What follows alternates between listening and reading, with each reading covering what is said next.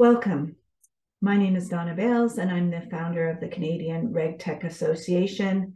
Thank you for joining us today for our webinar, How to Strengthen the Model Development Lifecycle. For those of you who have not been following our activities over the past few years, artificial intelligence has been a key focus area, and we featured our members and our community in webinars, podcasts, and thought leadership papers. In May 2020, we published our first paper, Safeguarding AI Use Through Human-Centered Design. This initial paper examined the risks introduced by artificial intelligence and AI systems and how they're being managed during the product development lifecycle. Earlier this year, we followed up on a second paper called Moving Beyond Principles, Addressing AI Operational Challenges. And here we brought in our practitioners and academics and technologists to share their experience and insight and current thinking and offer guidance on how to deploy AI and machine learning effectively and safely. As an organization, we also responded to OSFI's green paper, Developing Financial Resilience in a Digital World. Earlier this year, we held two closed-door sessions focusing on AI governance called The Road to Good Governance. The purpose of these sessions was to identify best practices and collective approaches to strengthen AI governance and address AI data challenges and to look for collaboration opportunities. Some of these areas will probably be discussed in today's session. And we look forward as an association to continuing the dialogue. I want to pass it over now to our moderator, Min Wu. Min is Senior Manager of Risk Compliance and Analytics at Protiviti in New York. He specialized in credit risk and market risk and machine learning risk management.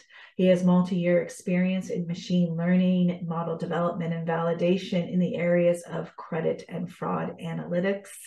He holds a PhD in mathematics from the University of Washington. Min, welcome. I'm going to pass it over to you now. Thank you, Donna. So as many of you know, artificial intelligence and machine learning techniques have been increasingly reshaping the ways financial institutions operate, invest, and provide services in a number of areas, such as fraud detections, financial crime monitoring, personalization of customer services using NLP and voice recognition, credit decision-making, and cybersecurity. From the regulators' perspective, while they do recognize that AI has a potential to offer improved efficiencies, enhanced performance, and cost reduction for financial institutions, they also pay great attention to the barriers or challenges facing financial institutions when developing, adopting, and managing AI and its risks. As you may know, in North America, regulators such as OSFI in Canada, Federal Reserve in the US have been working diligently to enhance their model risk management guidance, including E23 SR 11-7. At the same time, the Canadian federal government introduced recently Bill 27 in June that includes new privacy laws such as Artificial Intelligence and Data Act, or AIDA. If this law passed, it will enact broad regulations in the development and use of artificial intelligence systems in the private sectors as well, which would be entirely new in the Canadian context. So in such background, before we get into the specific risks of AI and its mitigates, I'd like to use the opportunity to ask each of the panelists here today to give your overall point of view on the current applications of AI, the regulatory landscape on model risk management related to the use of AI, as well as of your observations, if any, on any potential gaps, inconsistencies in compliance with applicable laws and regulations. Maybe we can go by alphabetically.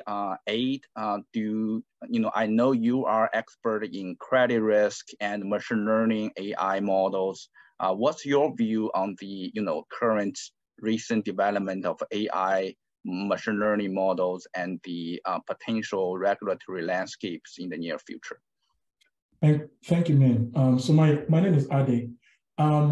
So, you know, I like to start this way. I know that, the use of the terms machine learning and artificial intelligence have been made popular in recent years, really because of the increase in the volume and the amount of data that, financial institutions are now processing, and the use of, more efficient computational techniques. But notwithstanding, the credit modeling area, and really all of risk modeling, has been doing machine learning for the longest time, even before my career. So if you think about the traditional types of algorithms like logistic regression, even linear regression, all of the time series modeling, by definition, those are machine learning. So what I want to start by saying is that the use of machine learning in risk modeling is not new at all, right? What is new is, like I was saying, because we now have way more data to process, we have computational capacities, with large cloud, cloud infrastructures in financial institutions. We can now explore more cutting edge algorithms. So, I remember when I was at TD, we were exploring things like XGBoost, and some other, more modern techniques in the area of credit adjudication. So with the use of these new techniques now, which, compared to the traditional techniques, are a little bit, what you can call black box, there is now the need for, a higher level of scrutiny when it comes to explainability, when it comes to modelers, validators, financial institutions in general, understanding, how these techniques work.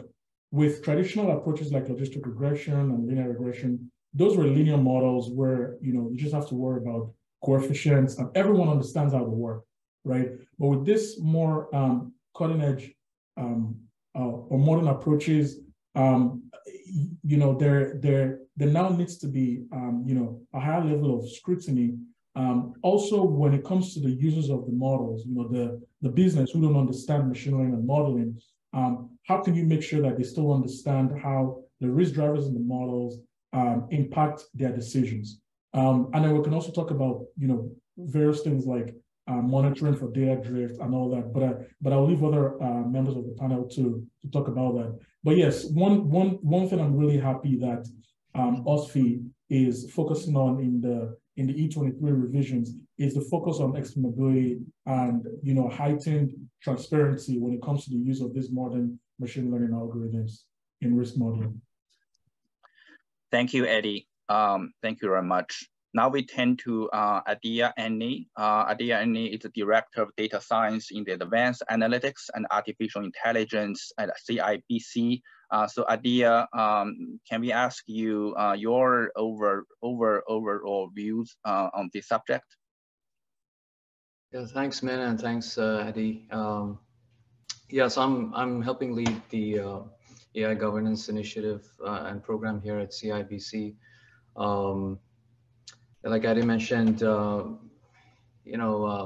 AI presents its own unique risks that maybe traditional MRM, model risk management, is not well equipped at the moment to handle, especially with explainability, fairness, and also when models get deployed at scale, right? You can also have reliability concerns like model drift. So yeah, we need to complement the existing and enhance the existing MRM frameworks to account for these new set of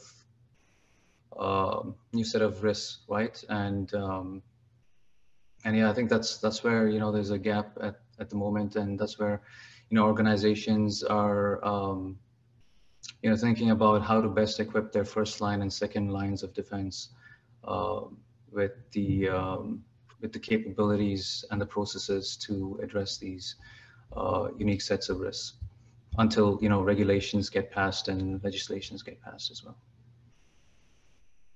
Thank you. Wonderful, thank you. Thank you, Aditya. Now we turn to Karthik Ramakrishna. Karthik is a co-founder and the chief business officers in Amelia AI, a company help institutions systematically validate their algorithm decision-making with innovation technology. So Karthik, what's your view on this subject? Yeah, thanks for that. Good morning. I'll follow up from where Adi and Aditya were going, right? I think machine learning is not new. We've been using models in financial services for the longest time, right? It's just with the exposure that the general consumer has now to models being used, there's a lot more attention to it, right? I mean, regulators have in the background been working towards ensuring that these models are performing well, with these existing SR 11.7 and E23 and the model validation practices that have been in place. They've covered the most, and this is where we're getting into material models, right? The other side of the coin, to Adi's point, which is we're using more sophisticated models. We're also using models in the edges in more use cases than we have before. And so one of the issues we can tend to see, and we tend to see, is what is materiality anymore, right? So what is the cutoff for materiality? And this is work done by the Monetary Authority of Singapore a couple of years ago, where they started investigating marketing models. They're not material models. They're not regulated by E23 or SR 11.7, but these models make decisions on who gets targeted for what products, credit lending products. So now are we being fair, and are these models making the right decisions in who they present these products to, right? And are we disadvantaging certain demographics, or are we wrongfully targeting certain demographics who should not be having those products? So there's all of these questions that are coming up in terms of where these models are applied now and how they're being used. So that's one aspect of it. The other point I would bring out is not just in terms of usage and proliferation of these models, but also what are the impacts of these models and how do we assess these impacts? That's the big question, right? So we're updating our existing regulations, let's say for explainability, great, right? We want to look at data, awesome. We want to make sure that they're accurate and performant, but there's a whole host of other metrics that needs to be completed to get a full picture of what a model is doing, right? So robustness, how do we ensure that the model is robust, not just from a generalized standpoint, but we know that the issues in models resides in sort of the edges and the pinpoints of this. So the other issue is, what are the metrics that we can agree upon? Typically regulations tend to generalize them and not be too specific. But when you apply them to a specific use case, you have to contextualize them. So there's this trade-off between specificity versus generalizability and applicability of these regulations. So I think these are some of the challenges that we see clients that we work with, our users that we work with, as well as what we see regulators struggling with as well, right? Like, where do they go in the spectrum across these three sort of dimensions, I would say. Great. Thank you, Karthik. Now, lastly, Tolga Kirch is managing partner of the company H3M Analytics, which specializes in AI-based compliance. Tolga, so we'd like to ask you, what's your point of view on the application of AI machine learning tools and, the potential regulatory changes in the near future? Mm-hmm. Thank you. I think we need to look into this contextual way. What I mean by that is, in the first dimension, we need to differentiate between what is machine learning and what is AI, and how we regulate those. Like how we differentiate AI. I mean, of course, some of the machine learning models, simplest ones, have been in use for decades now. But when you kind of go into the system where these machines suddenly start making decisions by themselves, or they have abilities to tune themselves, modify themselves, and react to changes in the market, in consumer behavior, then that's another context. So the regulation of those two should be different, I guess. The other thing is the regulation should also depend on where the AI is implemented. Now, in particular in North America, also in Europe, what we see is, we need to regulate AI without saying, AI applied to this field or that field. One simple example is explainability, right? So one of the reasons that we are using AI is that it can do much more complex stuff than we do. So if we were able to explain everything that it does, maybe it wouldn't be that much useful, considering, for example, in a different context, like self-driving cars. If you wanted to explain every detail of that algorithm, that wouldn't be probably an algorithm that you wanted to drive you around. So from our perspective, the requirements on, for example, approving credit applications should be much different from AI applications in compliance monitoring, for example. So those contexts should be always kept in mind. Great. Thank you, Tolga. All right, so now we'd like to get into some details of the AI machine learning risks, their challenges and potential mitigates. There's a lot of topics to be covered. As we just mentioned, it's very important for financial institutions to have a process in place for identifying and managing the potential risks associated with AI, as they do for any processes, tools, or model employed. So some of the risks are associated with AI or machine learning are not unique to AI. For example, the traditional model risks still apply. The risk of third-party tools still apply. On the other hand, AI machine learning do present some particular or unique risk management challenges for financial institutions in the areas, for example, as mentioned, right, a model transparencies, explainabilities, data usage, bias, fairness of machine learning models, and dynamic updating. So at this moment, I'd like to ask or consult with our panelists today. So what's your experience, expertise, knowledge about some of the risk areas we just mentioned? Maybe, some of the panelists just mentioned the model transparency and explainability, right? So to my knowledge, it refers to the extent to which AI decision process are reasonably understood and bank personnel can explain the outcome. I'm aware of there's a lot of discussions in academia and industries about model explainabilities.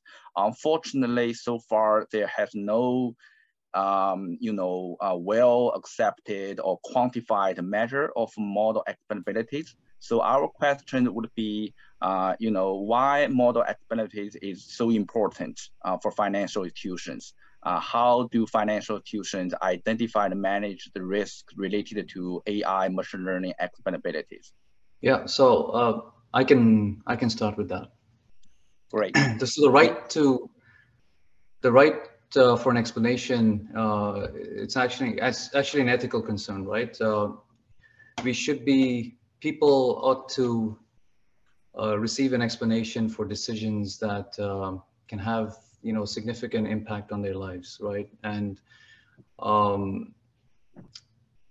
not providing that explanation is an ethical concern, which can also be linked to risk as well, right?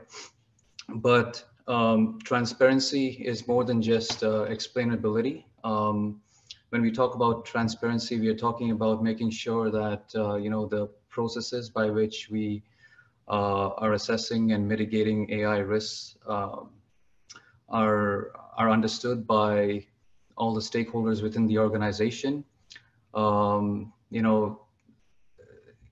There's the explainability part of the transparency, principle also applies within the organization as well, right?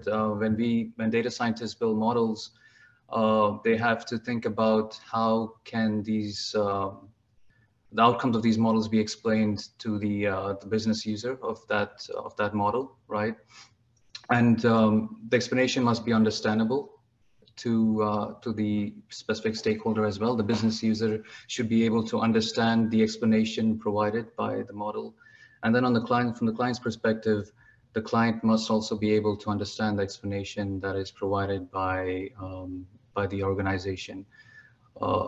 So the type of explanation has to be tailored to the stakeholder. But when we talk about transparency, I just want to emphasize the fact that it's more than just explainability. Transparency is like this underlying principle that should cover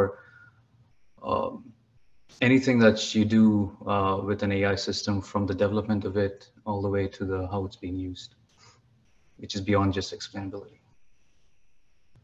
Yeah, let me also add something to that. So yeah, I do agree that explainability is is an ethical concern, especially when you have client-facing models, whether they're directly client-facing or indirectly. In particular, I want to talk about explainability in the context of risk management applications of ML models. So think about these particular use cases. So for instance, when you build ML models to manage a portfolio, say a credit portfolio, for instance, where it either helps you adjudicate, or even if it's not adjudicating, meaning that it's not client facing, maybe you have a portfolio of credit cards or any other kind of revolving facility where you're trying to figure out, you're trying to predict who has a higher likelihood to default in the future, and you're creating or recommending credit actions to the business based on that. The idea of explainability is you really want to understand the inner workings of your model, number one, and that ties very closely with transparency, right? Number two, you also want to understand what are the risk drivers that drive the decisions made based on your model. And the more important question is, how do they drive those decisions, right? Because the way I usually explain, when I hire data scientists for these kinds of problems, is that a model failing and us not understanding why it failed could potentially mean tens or hundreds of millions of dollars of losses for a bank, right? Think about, and these might not even be client-facing models, but think about the impact of that. So it's really important to, and as these models get more complex, it's really important to understand, how decisions are made based on the model, and do sensitivity analysis, stress tests, and really be able to decouple those models and how they make decisions. And the one last thing I would say about this is this also impacts the way, or this should impact the way that financial institutions hire data scientists. Because of the commercialization of machine learning, everyone on this panel would agree with me that we have a lot of data scientists in the industry that are really just technicians rather than data scientists. So they can import SQL and they can build models, but they didn't really understand how these algorithms work. When you're building very critical models like this to the balance sheet or income statement of a financial institution, you really need data scientists who understand the inner workings and the math and the stats, of how these ML algorithms work. I think that is the first step in ensuring that we're building transparent models. And of course, OSFI and the Fed in the US really have to help us, honestly, in creating standards or even giving guidelines on how we should be looking at explainability, not just leaving financial institutions to depend on the academic literature. Yeah. Maybe I'll just add one thing on that topic. In terms of explainability, it's also important to what you are explaining and to whom you are explaining that. For example, you don't probably necessarily need to explain the inner workings of a model, but you would need to explain the input-output relationships and the sensitivity of the model, just as Ed said. Like, maybe you don't need to explain why someone got rejected having an income instead of like 1,000 versus 5,000, or where you drove that line. But it's an explainability issue if a model gives a completely different decision for someone who is making $1,000 versus someone who's making $1,001. So what is to be explained is also something that we need to, identify. Yeah, I would completely agree with you, Tolga, because there's two things here, right? Two other terms that we should talk about, which is justifiability and reproducibility, right? And justifiability is what, there's a technical level of explanation, right? Which, if you're working with a neural network, like what hyperparameter had the greatest weight in making that decision, but really that means nothing. For a model trainer, right? It probably makes sense, right? And they can tune these to get to the right outcomes until they get the right outcome. But based on a stakeholder, if a consumer comes and says, tell me why you made this decision, it doesn't matter what the technical details are. What matters is, in that business context, can you justify why that decision was made based on the application?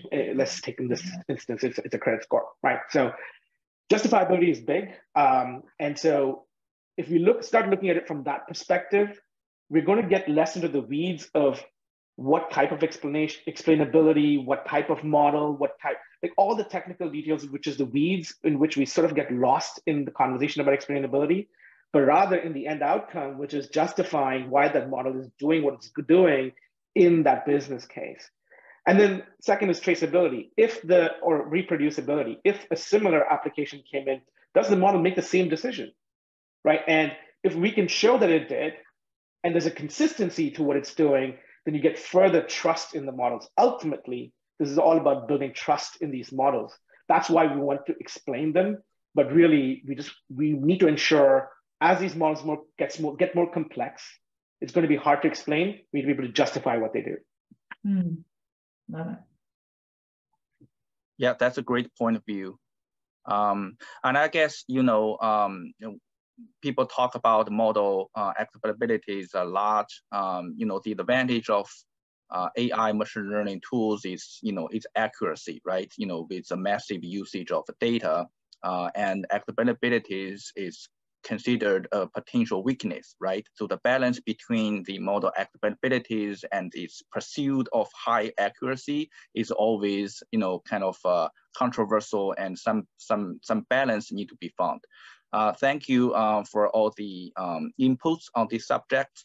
Another aspect of AI machine learning usage is about, the potential bias and unfairness that AI machine learning tools may introduce, either unintentionally or systematically. That some kind of a bias may be embedded in the algorithm without notice. Can any of the panelists talk about the bias and the fairness issues in the AI machine learning, and how can we mitigate such potential risks for financial institutions?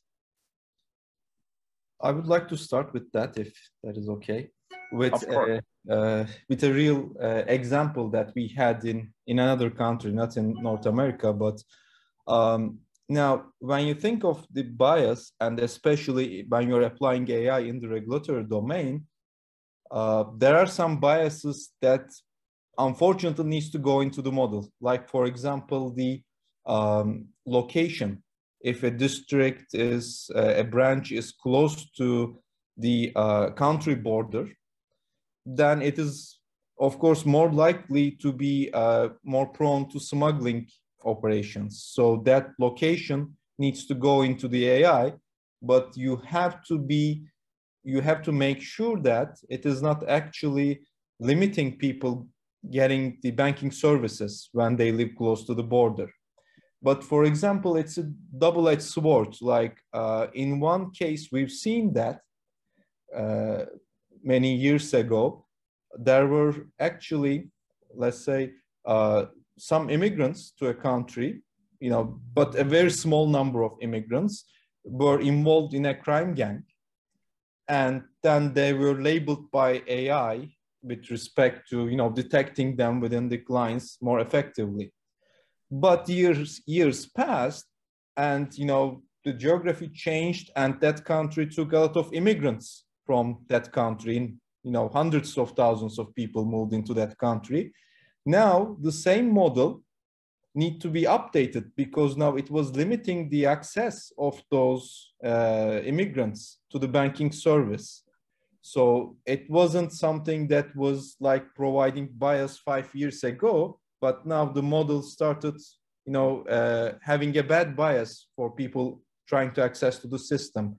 So I guess, again, it is actually important to see the bias in terms of the aim of the AI model, as well as the current happenings around the region. So one should check multiple angles there. Yeah, I can continue with what Tolga said. So first of all, fairness and bias is probably the most complicated among all the principles and risks associated with AI, right? Because it has like very social, like deep social implications, right? Which as technologists and as data scientists, we're not really well equipped, right? We need a lot of external, consultation, maybe from ethicists or from regulations and legislations, hopefully. But all that being said, when you think about fairness and bias, you got to think about it first at the use case level and the outcomes which are possible for that use case, right? Because it's impossible to guarantee fairness across all possible outcomes, right? So you might want to, narrow your scope with what you want to do with respect to fairness. Narrow the scope down to maybe one or two outcomes that are most significant in terms of what harm they might have, they might create on a specific stakeholder, right? The harm that Tolga was talking about is like a allocation of resources and opportunities harm, right? You're not allocating resources and opportunities in a fair manner, and even defining what a fair manner is super complicated. That's why this whole thing about fairness and bias is extremely complicated. But long story short, you cannot guarantee fairness for a model and for AI use case. All the best you can do is identify a few key outcomes, focus your efforts on that, and focus on the shortcomings, right? This is what we are not able to fix. This is the gap. This is the bias that still exists, even though we did our best effort, right? But it's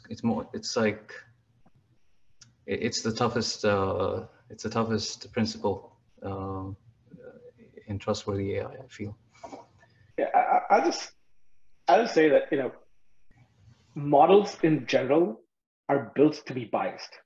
Every prediction is a bias, right? I mean, that's what these systems are. They're trained to learn from data to make certain predictions, and that's essentially bias. So bias in the technical sense is not a bad thing, right? So that's, let's just point that out.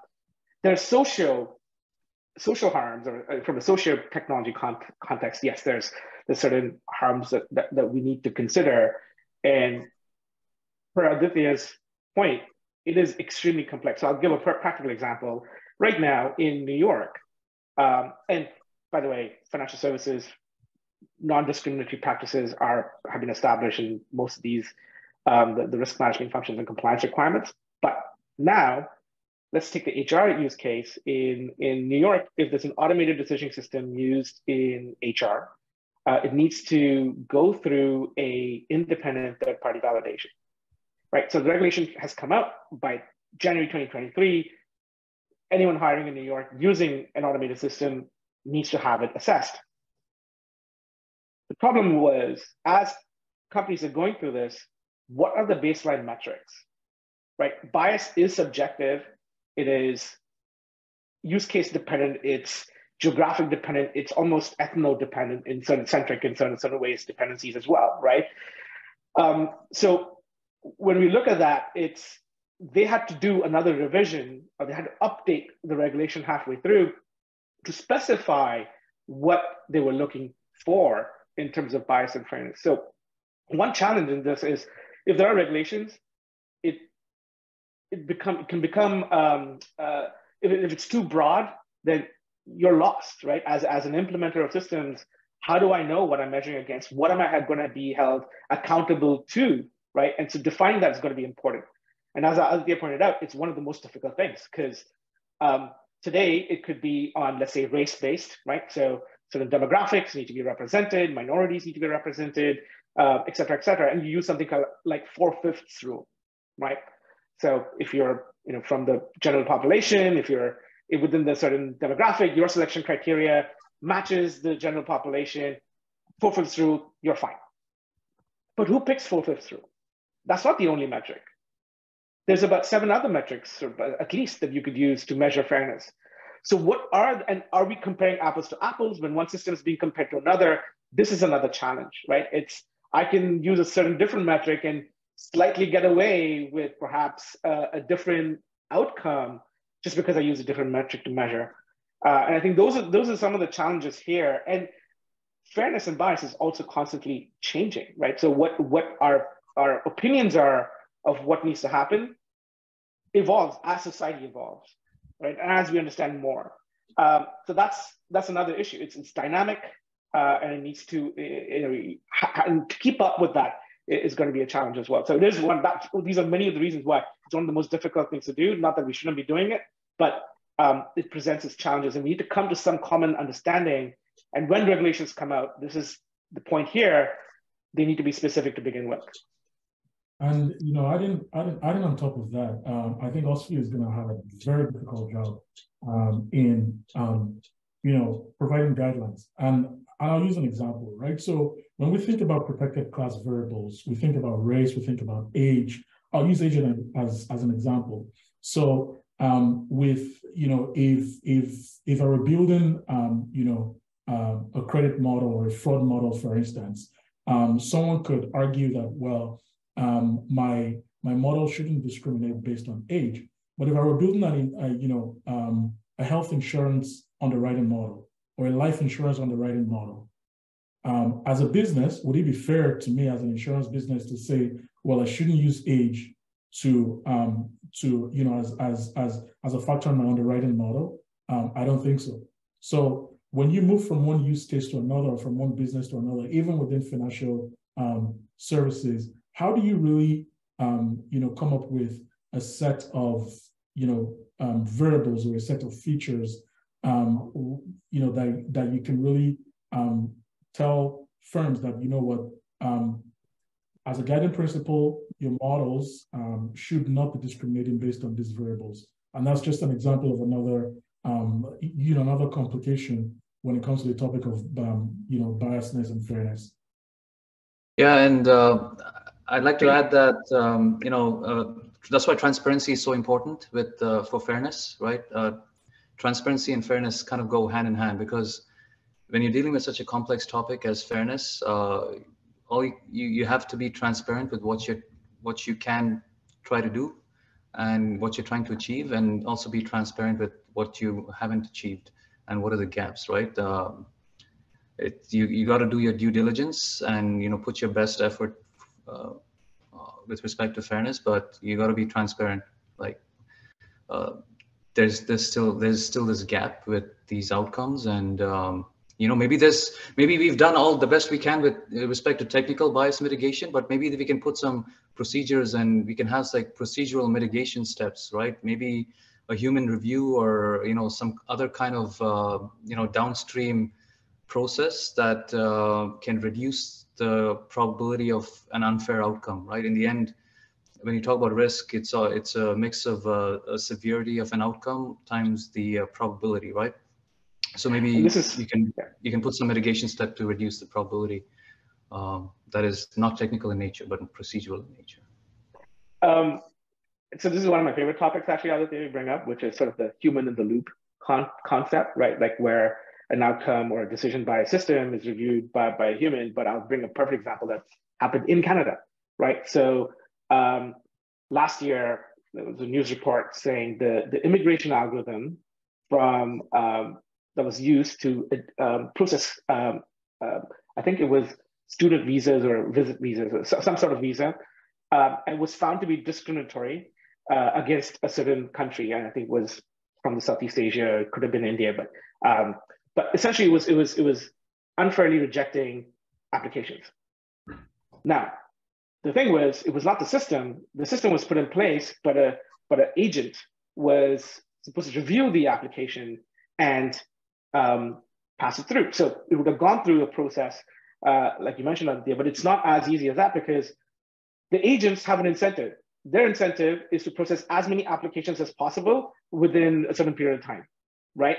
So the human fails to provide the adjudication in the loop because their incentive structure is different from what the model is supposed to do, and so you could end up missing things as well, right? And that's just that question that I believe was asked, right? Price and fairness may not align with org strategy or shareholder interest versus what a data science is supposed to do. The way it has been solved procedurally, or what we've seen work well is through a procedure. At the very start, you define what the organization's objectives are and translate that into design principles for the model that then the data scientist takes to then implement and ensure that the model conforms to those or achieves those metrics. So it's not either or, it's a two-sided thing. But at the end of the day, procedures can only take you so far until the right incentives are put in place as well.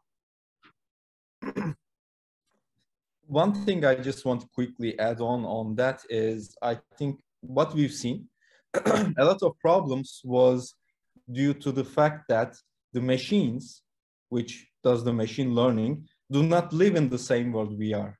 And they cannot differentiate between correlation and causality. So, for example, if you fed, just simple data into the model, like 45% of all American senators are blue-eyed. But we all know that it's just correlation, and the causality behind the election, and that would be something else, manipulating both outcomes. But the machines do not know that. So human in the loop is in particularly important to see. And one quick check, we do and people can do in that sense is checking the distribution of population and features in the input stream and the output stream. It might be just by coincidence that certain feature, which does not affect the model that much, could be very focused and biased in the output, and that could have a potential to add bias to the model, not necessarily at this point, but throughout the life cycle. So like human in the loop providing that sense of humanity sometimes could be very beneficial. Yeah, these are great discussions on bias and fairness in machine learning models. As we know, models is an approximation to the real world, right? As they say, all models are wrong, but some are useful. So bias is kind of inevitable in the model development, but it's so critical to have a sound model risk management framework, control process to identify and monitor such risks. Before we move forward, for the interest of time, we just want to remind the audience in this panel discussion, we do have a QA session by end of this webinars in the last 5 to 10 minutes. So feel free to chat your questions and send the questions to us. So we'll turn to them a bit later. So, I guess we have a few minutes to discuss one more topic today. we'd like to address some risks brought up by the third party or vendor. So what is the role of the third party along with model risk management life cycles related to AI and machine learning usage? What are some challenges, in using the third party tools and the risk mitigate strategies that can be used? We can imagine those risks and challenges may vary by financial institution size and complexities. Can any of the panelists provide your experience or point of views on the third party risks? Yeah, so I have a little bit of experience, with model validation of some third party vendor models. I think one of the major risks that we face is the fact that, traditionally model validation and model risk management in general has relied on being able to understand, how the particular model works, right? Understand the methodology, and being able to replicate it, because that's how you can provide, effective challenge as it comes to conceptual soundness. Because a lot of people talk about, measuring the performance of a machine learning model, but experience will teach you that sometimes model performance metrics are circumstantial, right? And a smart data scientist could always gain a model and come up with a good performance, right? But what traditional model validation, at least good sound model validation, has relied on is effective challenge in the area of conceptual soundness. Now, when you have a third-party model, in order for you to be able to, conduct a good conceptual soundness check, you need to understand the methodology. Now, the problem, though, is that most third-party vendors will tell you that a lot of that information you're asking for is proprietary knowledge, right? I've worked with a few third-party vendors that are actually pretty great at providing all of the documentation that you need to provide to actually conduct such model validation. But a lot of the newer ones and that are using, what they would call state-of-the-art machine learning techniques would not provide you that. And so as a financial institution, what do you do? Some of the ways that, I've seen, some of the risk mitigants that I've seen is, extensive outcomes analysis.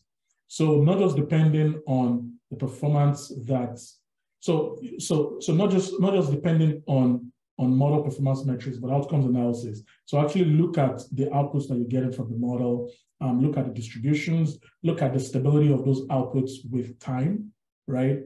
Look at, their sensitivity, depending on the use case, right? You might want to look at their cyclicality, just outcomes analysis, really infer what the model is doing based on your analysis of the outcome in relation to the inputs of the model. One more thing in the interest of time that I would say that has really worked is financial institutions cannot afford to depend on the model performance metrics that are reported by the third-party vendors. It's a good risk mitigant here for the FI to actually conduct their own performance assessment and also monitor these models very frequently, even after it's gone into production. So these are some of the risks and mitigants that I've experienced. Yeah, those are excellent points that you brought up. That's why like this whole field of black box auditing is becoming extremely important, right? If you think of a vendor model as like a black box where you don't know how the model works, you don't know the internals of it, there's still ways with which you can poke this box and analyze the outcomes like you mentioned. And on the fairness side, there's like post-processing analysis, right? Post-processing bias mitigation that you could even do if you suspect the outcomes are not fair, right? You can, and on the explainability side, there's also post hoc methods that you could use to try to explain the outcomes of this black box. So I mean, it's not ideal. But monitoring is important. That you like you mentioned, black box auditing is another way, and in general, like try to get as much as you can from the vendor in terms of documentation and how the model was created, the decision making, rather than the algorithm itself. I think a combination of those could help. Yeah, two other things that very quickly, two things that I'm seeing practically right now, like the New York law, an independent assessment by an assessor. So just like you have, I believe the company is Duck Creek, where you can get them to come in and look at your code and do an assessment saying how much open source, like what's the code quality, blah, blah, blah. They do those assessments that you can then use and provide as a report to your buyers. So someone like Aditya or Ade would be able to consume that and get some trust in what's been done. So there's a growing field there, and I can speak to it because that's something we do at Armilla. The second thing is also standards and certifications. So IEEE, for instance, right? And so you have ISO, IEEE, the Responsible AI Institute. There's a few of them that are coming out with standard metrics for different use cases that you can get certified against. And so that then provides a stamp that, because if someone has looked at my model, yes, it's not you buyer because it's proprietary. However, we've been able to open up the black box to independent verification, and here's the results. And if that's trustworthy, then that's another way to to be able to gain, to use that word again, trust in third-party systems. Thank you. Thank you very much. Just be mindful of the time we have left here. We'd like to turn to a few questions from the audience. The first question is about bias and fairness. The question is, bias and fairness might not be always aligned with organization strategies, as shareholders' interests are not always in sync with stakeholders' interests. Do we think that reducing bias should be the organization responsibilities or data scientists? I think Karthik answered this question when he was talking about fairness. Yes. Correct me if I'm wrong, Karthik, but you did mention like it's the responsibility of everyone, right? And within not just the organization's responsibility, but also the data scientist's responsibility from a technical perspective. Yeah, but you can continue if you. Yeah. No, that's right. I mean, there's not much more to it than that. I mean, the organization sets what their objectives are as an organization, right? What you want to pursue and what your principles and policies are.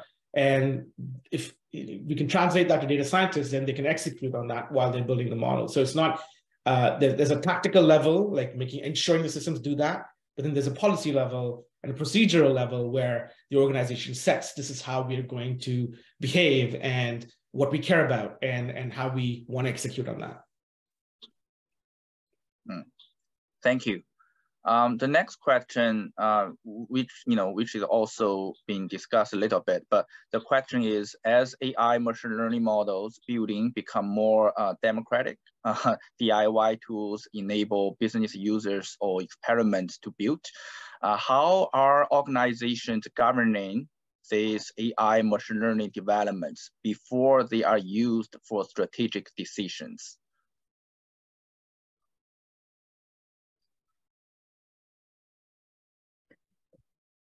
I think these are questions about, any model governance framework around the model development for AI machine learning before the models become in production or go live.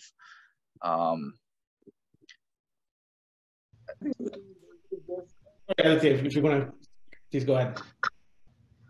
Oh, I can go after you, Karthik, if you want. Yeah, I was going to say, from my experience, like a lot of the organizations that we work with are still figuring this out, right? So governance, there's teams that have implemented governance within, if you take a large enterprise, there's teams who have put these in place. At an organization or enterprise-wide level, it's still being discussed how to do that. So there's governance at a procedural level, again, to use Aditya's terms, right? There's how are we going to build, what's the release cycle, what's the pass-through cycle, what's the validation steps, et cetera, et cetera. There's a procedural aspect to it, and there's a tactical aspect to it, right? How do we test these systems? What does good look like? Who measures good? and that, you know, what are the test results that we're looking for, et cetera, certain accuracy metrics and performance metrics, robustness, explainability. So those are tactical, I would say. So there's definitions that are still being worked out. I think most companies are very early in putting anything that's broad enough in place, and there's definitely a lot of conversation around it, but nothing I have seen that's sure. Yeah, but when we think of governance, we actually think like at the very beginning, why are we even building this AI system in the first place? Like, what business problem it's trying to solve? We actually start that early, right? Like that's an important step. Like, is AI actually driving value to the business? Is it actually solving a business problem? And then, you know, trying to assess, you know, what outcomes might come out of the system, and then, you know, trying to identify and assess the risks, and then, you know, mapping out, you know, these principles of trust. I know Karthik mentioned trust several times, but, you know, what are the implications on fairness? What are the implications on explainability? What's the implications on, you know, reliability, which I guess you can consider consistency and reproducibility and as part of reliability. Basically mapping out these principles of trust to that particular use case, and then what actions and steps are required to, you know, make sure that the risks are within, or the, you know, the risks associated within that for that use case are within an acceptable level. And yes, it's essentially, you know, AI risk management is a big component of governance, but first we have to think about why we're building an AI system in the first place, and have like a way to measure the value of AI. Yeah, thank you. Just you know, for the interest of time, this is the moment we have to conclude. Thank you for all the, you know, all the panelists today to give us very insightful and, you know, their point of views on AI machine learning model usage for financial institutions. You know, I personally do enjoy the discussion and learn a lot from you. I hope the audience also have the same experience. We look forward to any discussions on this topic, which that, you know, apparently is still evolving and in development. Thank you again for the panelists as well as the audience attending this webinar today.